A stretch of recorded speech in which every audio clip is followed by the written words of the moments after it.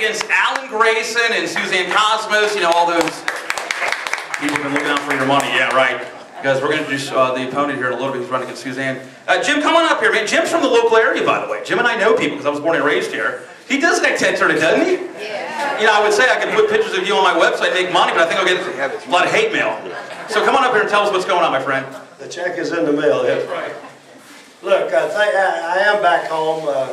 Boy, it feels great to be back in Florida. Let me get rid of the Ted Turner business real quickly. My wife and I, when we go down to Atlanta, Herman, the upside is we get the best seat in the house. Of course, the downside is everybody expects me to pick up the tab.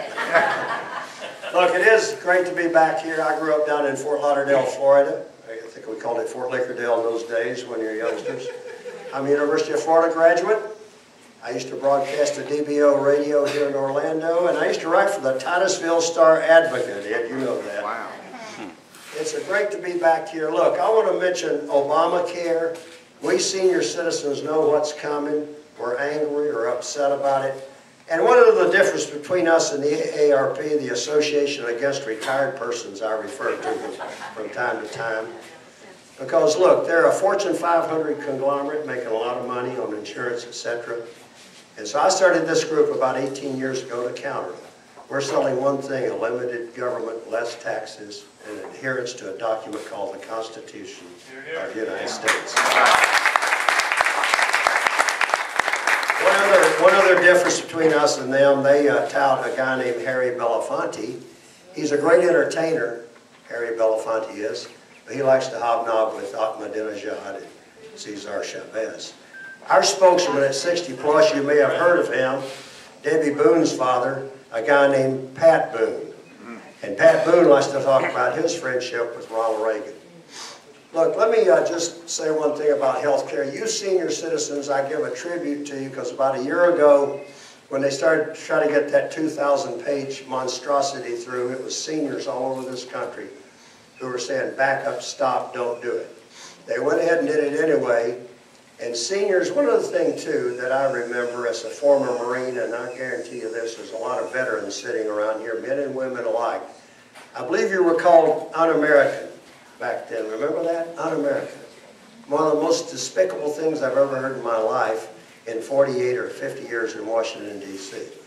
Men and women who have fought in one service or another of our armed forces, and you fought on distant lands, to give her the right to say that. I'm not going to mention her name, but her initials are Nancy Pelosi. And I got to tell you right now, senior citizens are on the march. There's a tsunami. It's a senior citizen tsunami. It's headed toward Capitol Hill. And unless it subsides, there's going to be a lot of folks looking for a new line of work come November the 2nd. And look, we're nonpartisan. Mainly Democrats are going to be looking. There are going to be some Republicans too, unless they get their act together. So I'm here to tell you to keep seniors inspired, keep going. Again, we've got a lot of work to do between now and November 2nd. It's an honor to be back home with Tim Phillips, of course. I haven't seen in a while, but Herman Cain, who's a hero to all of us, of course. And I'm going to give an award, an award in a little while to, if I could go ahead and do it. Sandy Adams is running for Congress, you mentioned earlier, against Suzanne Cosmos.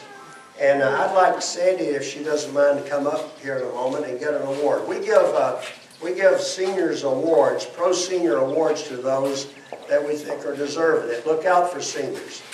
And again, in this case, our spokesman, Pat Boone, that I mentioned a while ago, he put out a statement singing the praises of Sandy Adams. And as chairman, I'm here today to personally present to her the award. So, Representative Adams, if you'd come up, please.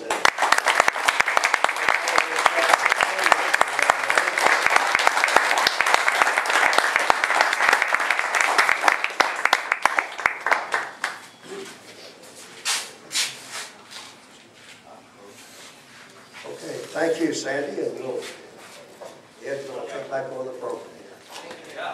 Thank you. Good job. Man, everybody's working here for WDBO and Pete's Grace. What's up with this thing, man? A little inside radio joke. I like to, you guys can, you ever notice these are non-politicians and they're only taking like 4 or 5 minutes to talk? I mean, that's